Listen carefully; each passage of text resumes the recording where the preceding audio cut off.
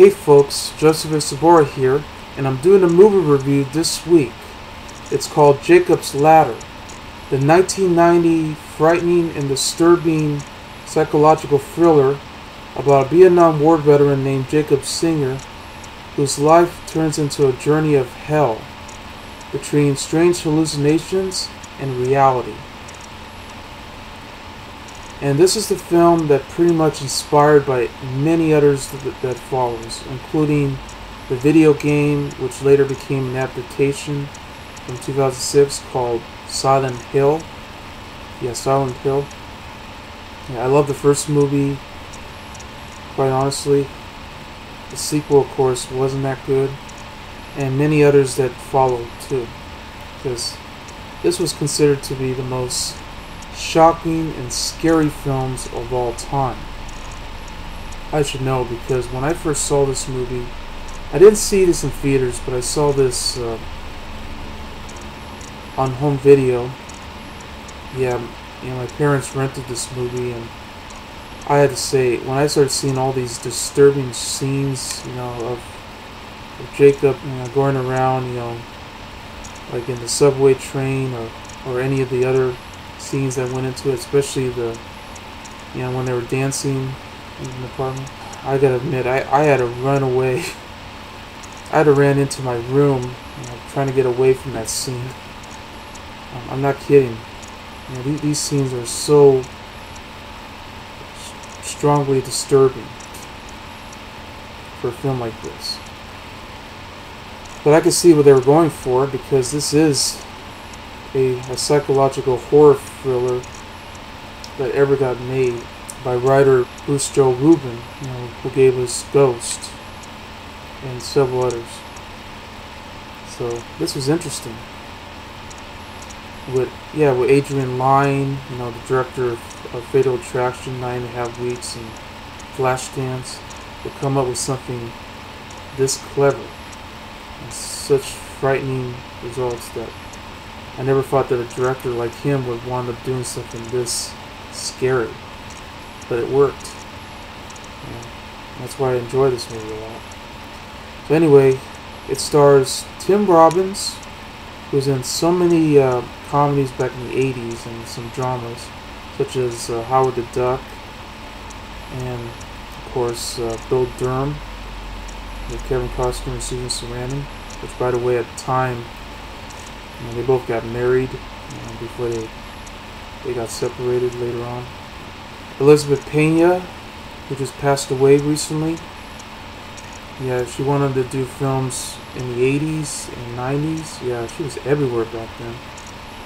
Such as the TV series that was short-lived called I Married Dora, which, of course, that was a series in which shows the conclusion, which suddenly happened out of nowhere, but it knew it was going to happen anyway. Yeah, it got canceled really quickly.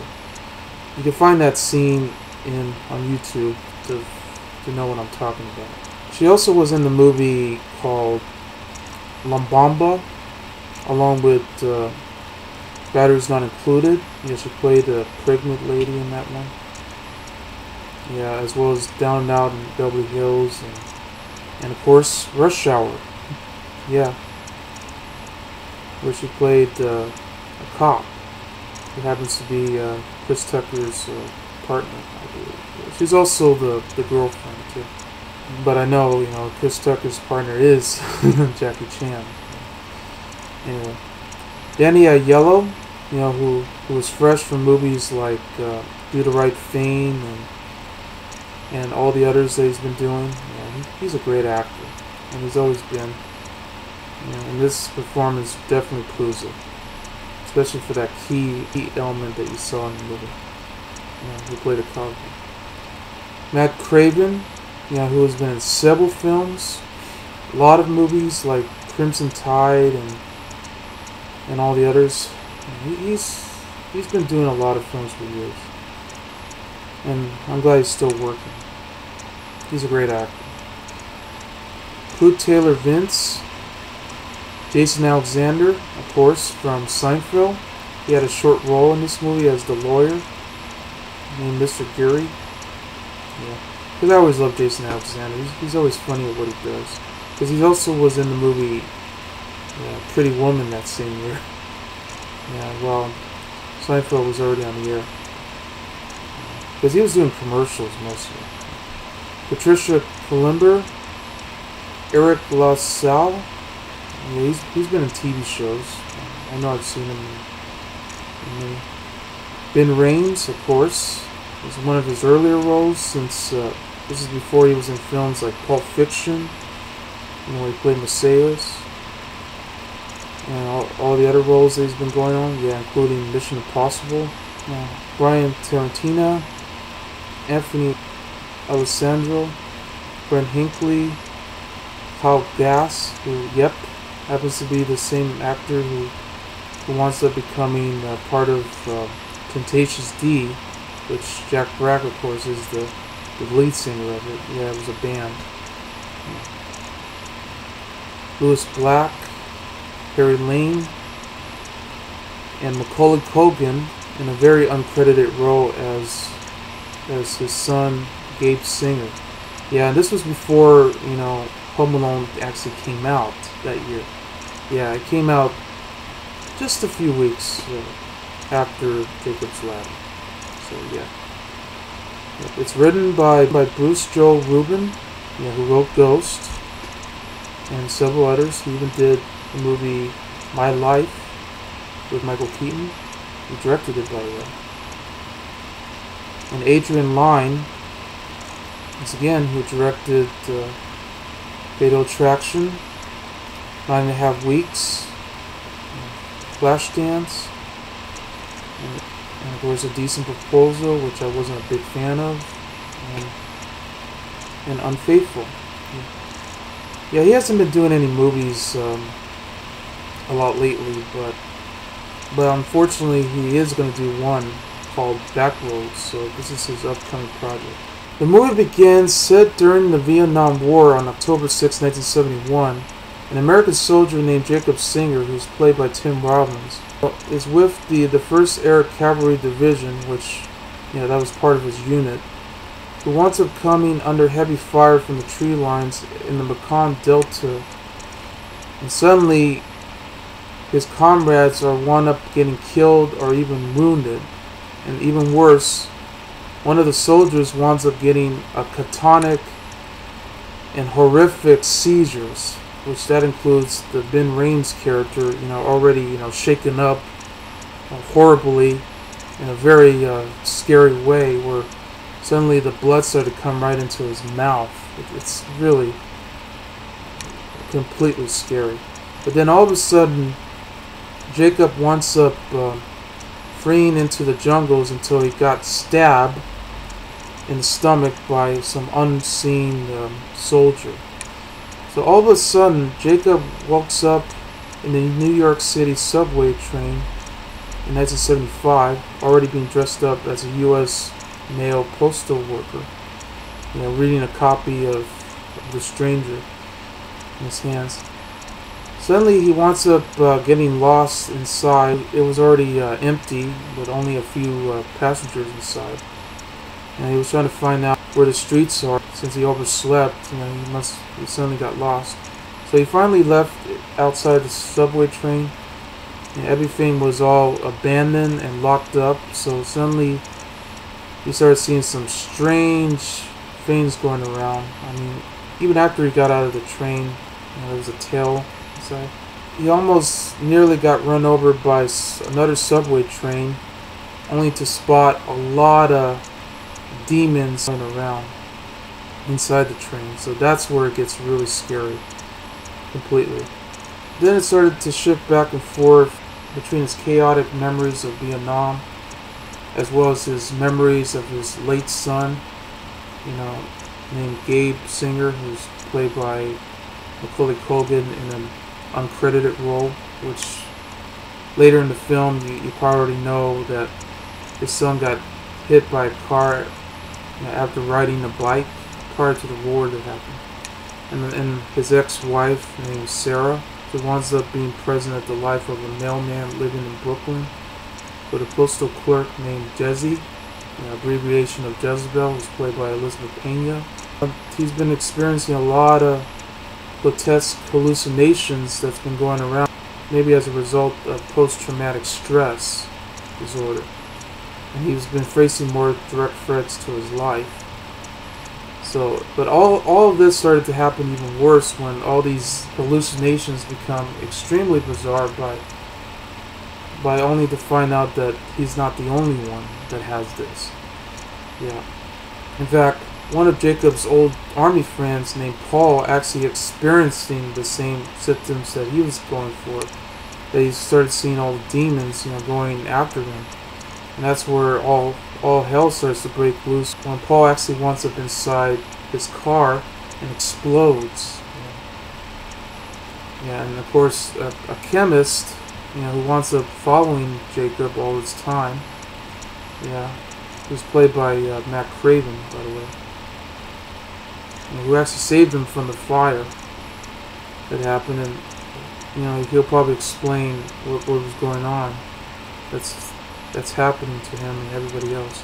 Anyway, after the funeral, his surviving platoon mates confessed to Jacob too that they've been experiencing all the hallucinations that they've all been having, and they're trying to seek the truth about the incident through legal processing. So they wound up meeting a lawyer named Mr. Gary, who's played by Jason Alexander, who at first says that they had a case, but then winds up backing out after determining that they would never even been in Vietnam.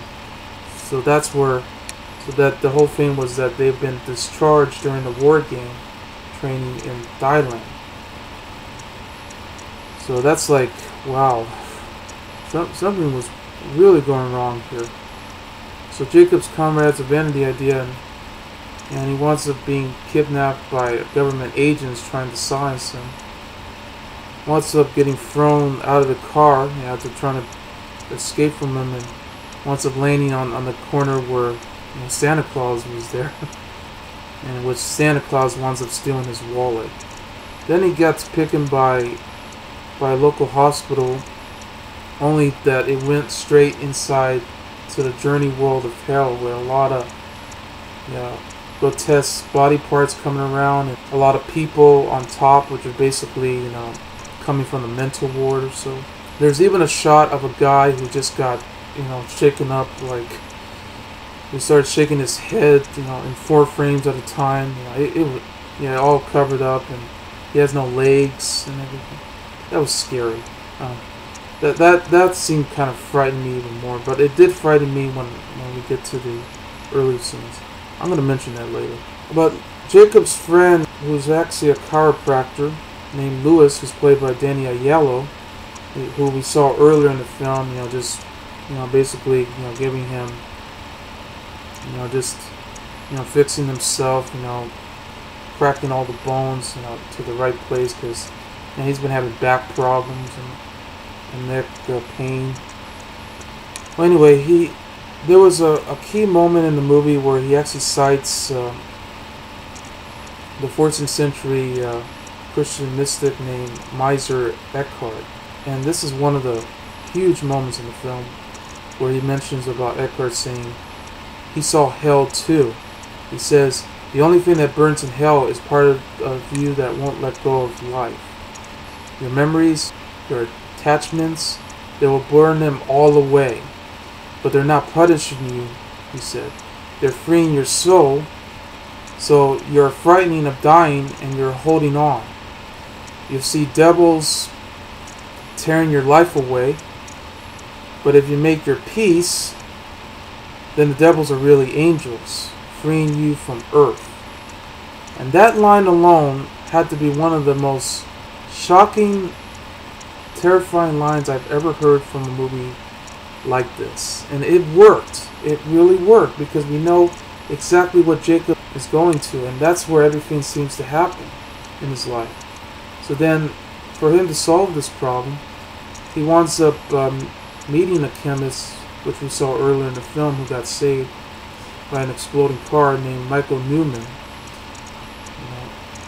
And he's actually the same man who winds up treating his wounds in the medic helicopter in one of the scenes in Vietnam. He also claims that part of the symptoms that they're all getting was an experiment where he tried out one of the monkeys that had suffered from this too. So they thought that this was going to be part of an army's chemical warfare. So they had to create a perfect symptom called the ladder, which is a drug that increases aggression, taking people straight from the most primal urges. So the only way to actually fix Jacob's problems is to, which sad to say, this scene had got deleted in the Blu-ray and DVD releases. So thank goodness, I got to see the deleted scenes on that set.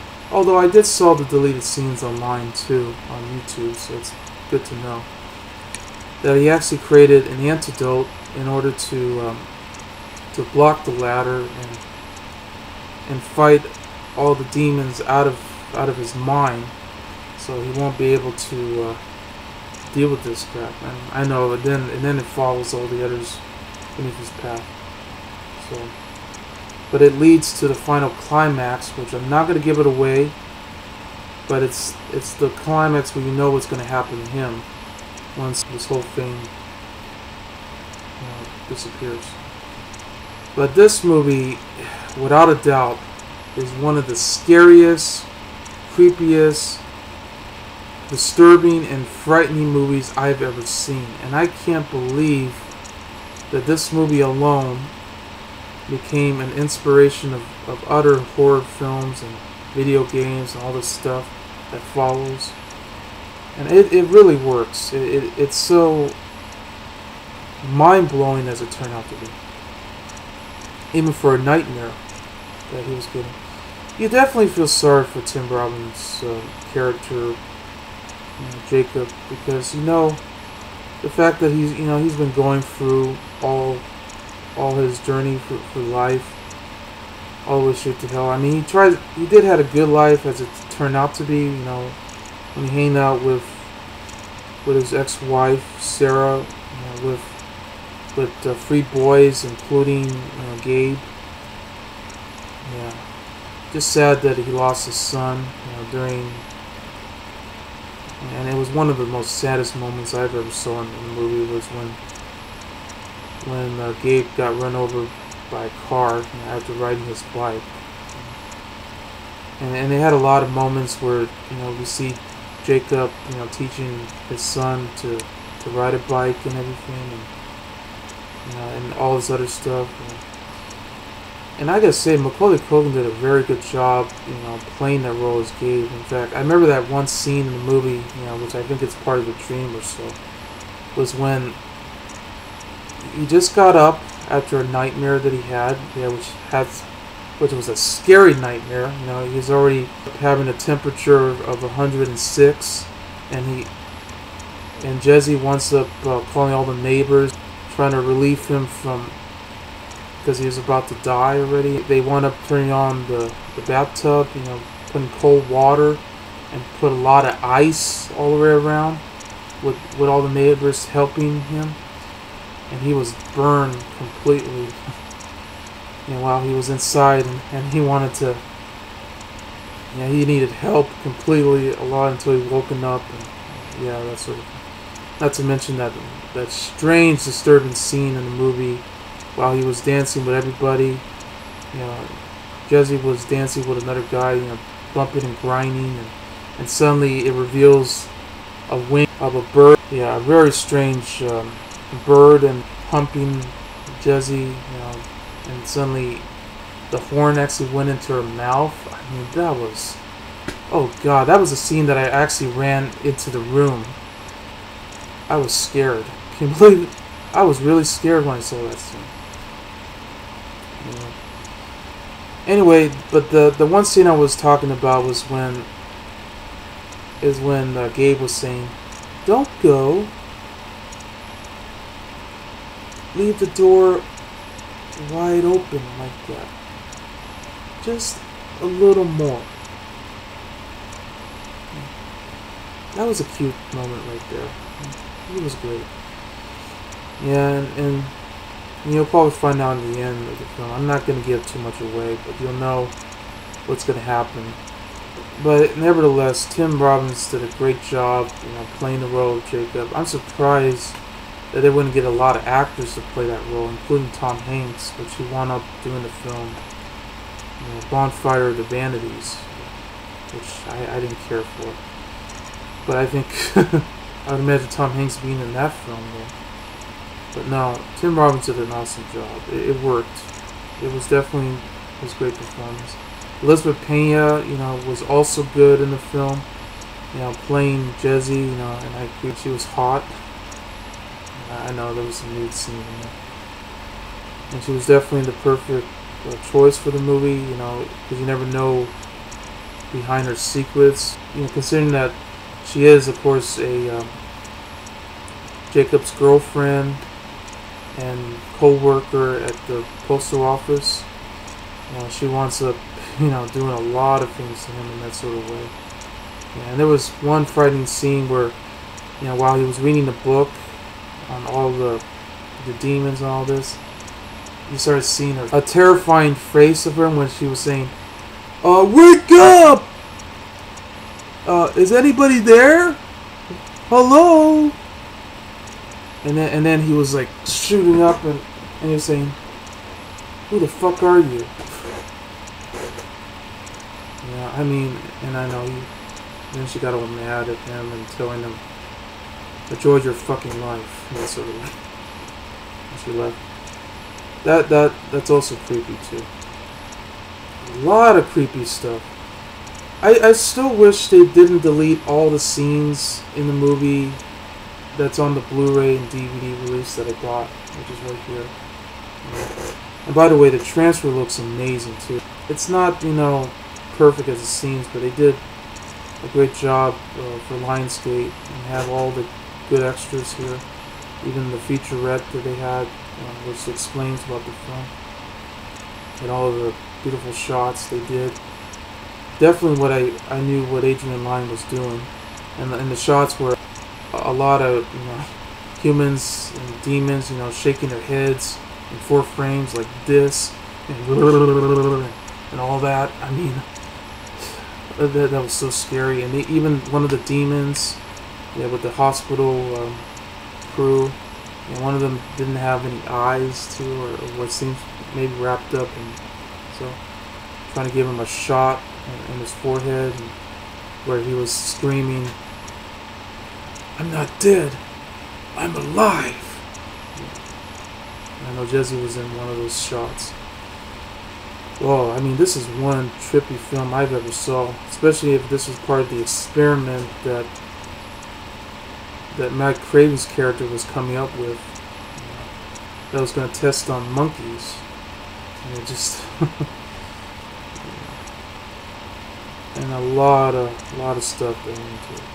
It's definitely one of the scariest films ever made, and surprisingly very underrated film that I wish this movie got credit it deserves. And I heard they're going to do a remake of it too, a loose remake, which I don't know how that's going to turn out. But nevertheless, I will stick to the original because that's exactly what the film is going for.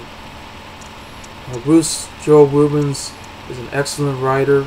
He knew exactly what he was coming up with about the movie between life and death and all this time that follows it. This is pretty much part of his journey to hell, and he wanted to find a better way to escape from this so he won't deal with this anymore.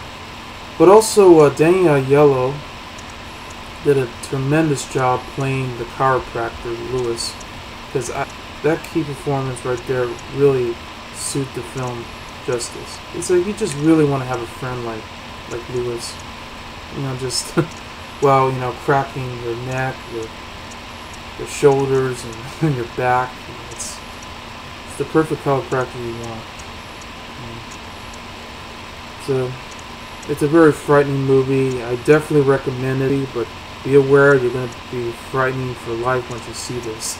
It's really, as I say, it's a very scary horror film, but you'll never regret it. In fact, it's the best horror psychological thriller I ever saw. And Adrian Lyne, he did a very good job doing this. So it's definitely your best work. So anyway, I give Jacob's Ladder a solid psychological thriller 5 stars. I'm Joseph A. Sobora, and I'll see you later. Bye.